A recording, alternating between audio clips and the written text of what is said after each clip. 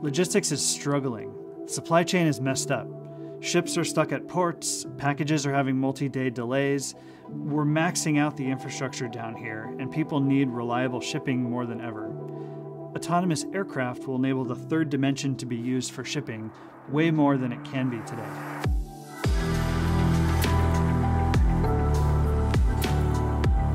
At Elroy Air, we're building an autonomous vertical takeoff and landing system that can deliver about 300 pounds of cargo over a 300-mile range.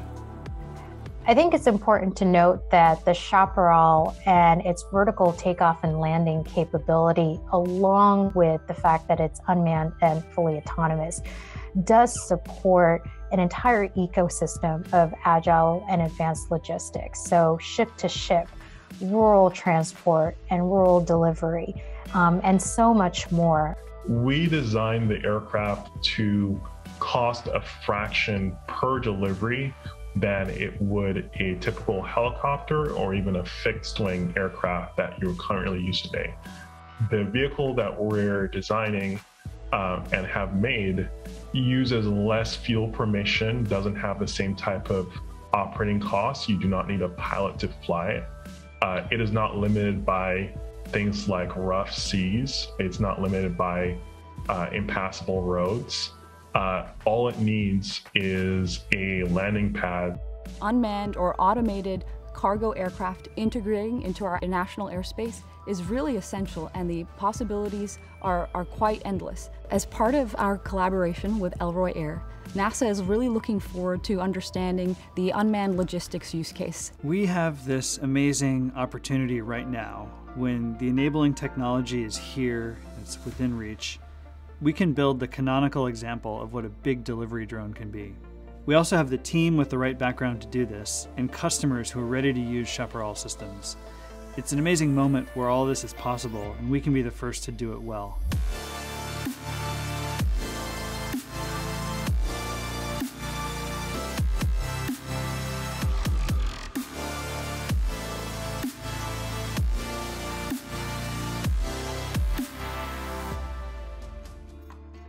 The Chaparral was designed with a broad set of customers and application areas in cargo delivery in mind. We are using a composite airframe on the Chaparral.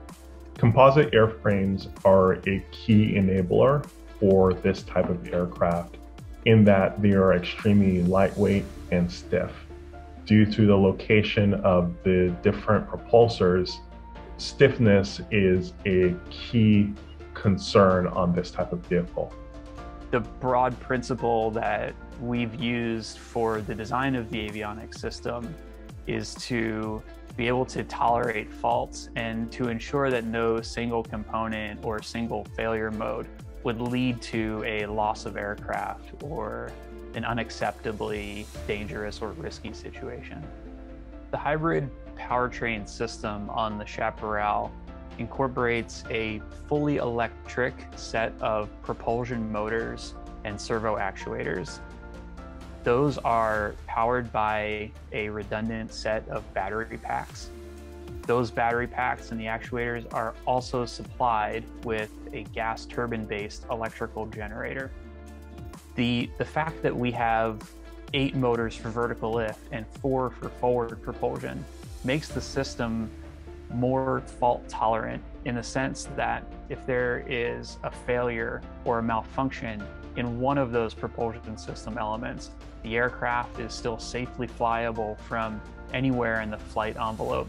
When you look at the Chaparral aircraft and you're standing in front of it, it's easy to think that all the development of the aircraft lays within the confines of the physical aircraft itself. But in fact, there have been years of testing, of analysis, of design, of experimentation that have led to all of the things that go into the aircraft to mitigate the risk to the maximum extent that we can. As a result of going from 2-day to same-day shipping to even 2-hour delivery, it's putting a strain on all of the infrastructure and all the modalities out there. We're excited about what we're building because it is decoupled from infrastructure. That means no airports, no roadways. You can go from any point to another point and still be able to hit your goals.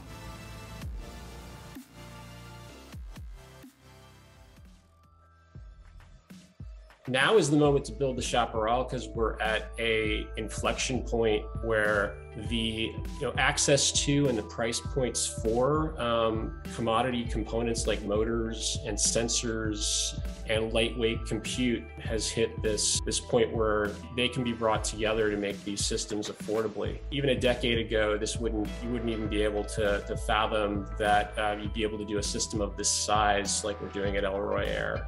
The primary markets that end up being the most interested in the system that we're building are the commercial markets, so express logistics, healthcare, defense, and the humanitarian organizations all over the world that are aiming to get essential goods to vulnerable communities.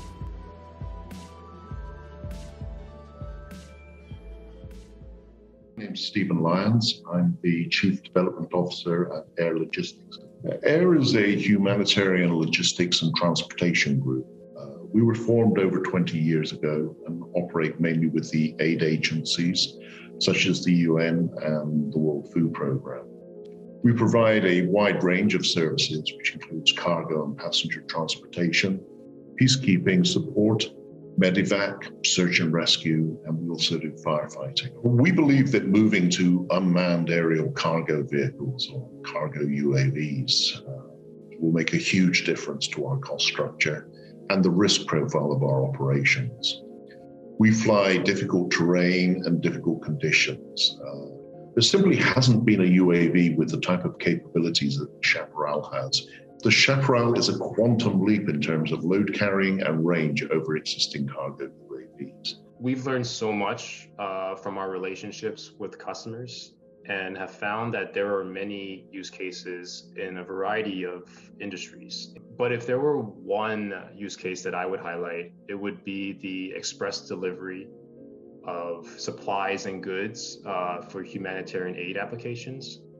And I'd say that our team is really proud that we have the potential to put the Chaparral in positions to serve, vulnerable communities in hard-to-reach locations.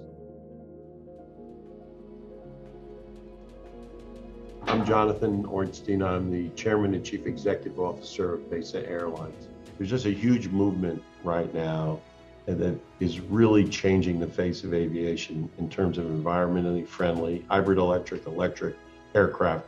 When we talk about pain points that Chaparral can address, first and foremost in my mind is the pilot shortage and the fact that there's going to be a continued growth in the industry and we're going to be short pilots, and autonomous flight is going to address that very big issue. I think one of the reasons why this is a moment to deploy a system like Chaparral is that the market really requires it. We're not even creating a market. We are answering a demand that exists in the market today that is currently unanswered.